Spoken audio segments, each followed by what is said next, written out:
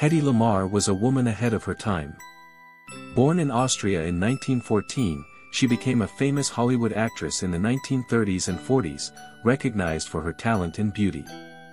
But Lamarr was much more than a pretty face on the screen.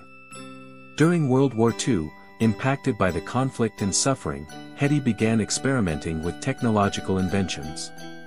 Together with composer George Antheil, she developed a frequency-hopping system that allowed radio signals to be sent in a way that made them virtually impossible to intercept.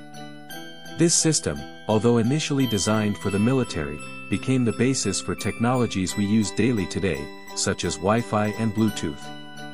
Unfortunately, she was not given the credit she deserved for her invention at the time. However, decades later, she was recognized for her innovation and officially named a pioneer of modern telecommunications. Hedy Lamarr's story reminds us that appearances can be deceiving and that, with determination, it is possible to break any barrier.